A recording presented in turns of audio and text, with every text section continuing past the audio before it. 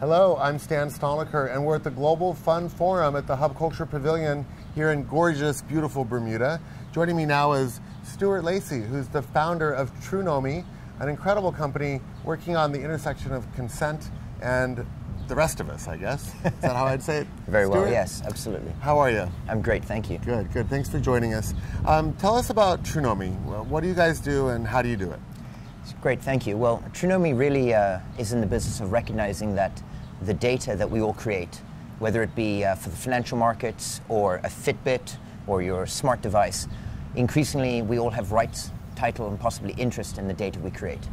And much of that data is now subject to privacy laws, which means that companies that try to use it need more and more often consent or permission to really release the value of that data. Trunomi has, I guess, a global first, and created a proprietary system that actually allows people like yourself and myself, the consumer, to actually really release and possibly even monetize the value of their personal data through consent. So you enable consent? We enable consent. Okay, got it. And can you give us an example of how you're doing that? Like, what's an example of a use case from a bank or a client that would, how would they integrate your technology into their suite?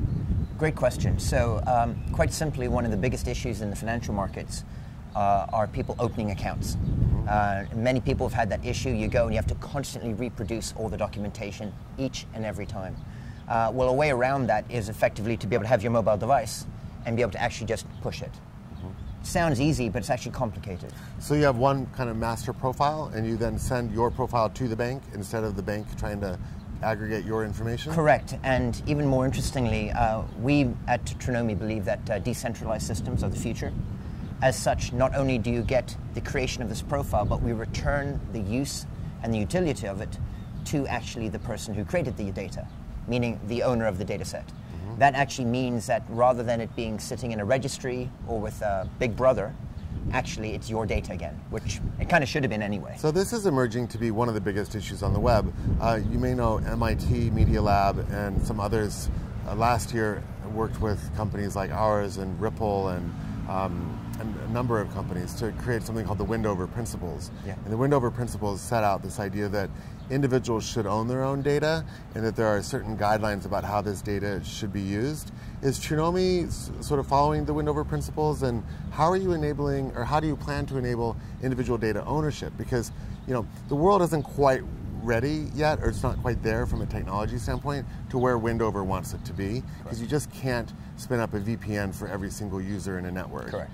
How are you guys moving toward that ideal? It's a good question. I think Windover and groups like yourself at MIT, they're doing a fantastic job.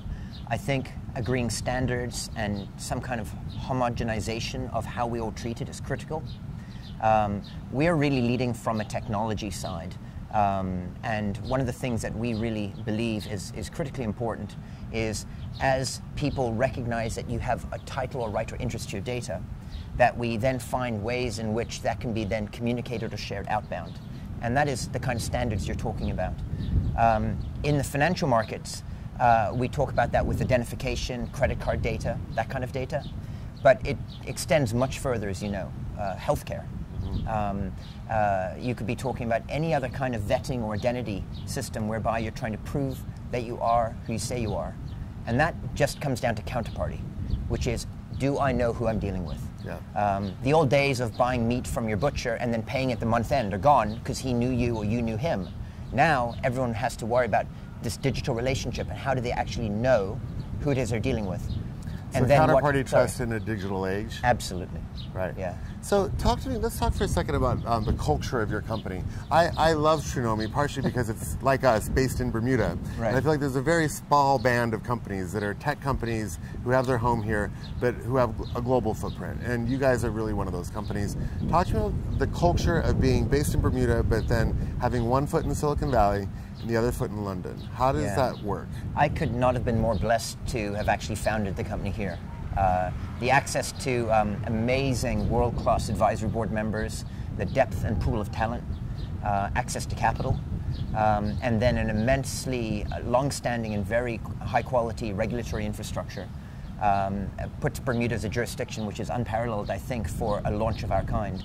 Our access to legal talent, financial and other talent is also very deep here. Great connections, fiber optics, etc. We kind of joke Even about though it. it's in the middle of the ocean. Well, you know, we joke about it, but we say we're kind of like the new Bermuda Triangle. It's Silicon Valley, Bermuda, and London is the new triangle. I love it. And it's been really exciting. You know, people laugh. Everyone wants to come here and do due diligence on us, which we welcome.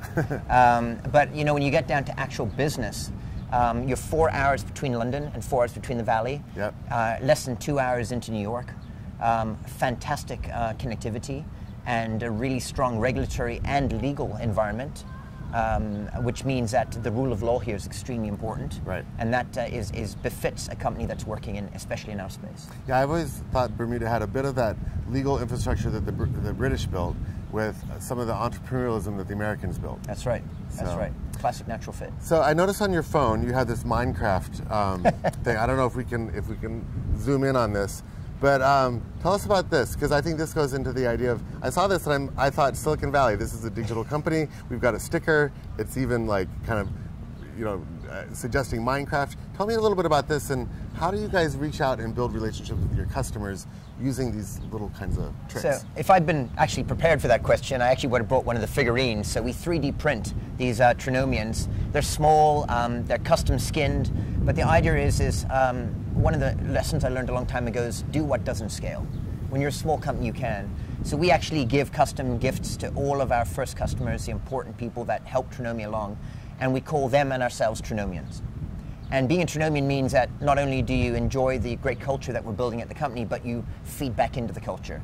As an example, everyone who's now got one of the figurines is traveling the world, taking socialized photos of the Trunomian and pouring them into our Pinterest and Instagram site, which means that we're getting this kind of fun brand awareness. But being a Trunomian goes further. You know, our culture is really one of transparency, one of understanding our place in the digital age. And Minecraft was a natural fit because in Minecraft, my son has taught me at least, you kind of build the world in your image.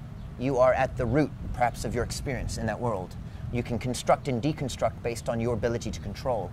And isn't that kind of funny that perhaps what we're doing, your digital ID route, your ability to port who you are, is actually very much in correct flux with where Minecraft stands. So we actually think it was a perfect natural fit for us. So just as we wrap up here, talk to me about growth. Like, what are the metrics of the company? What are your growth targets? I know that you guys are growing fast.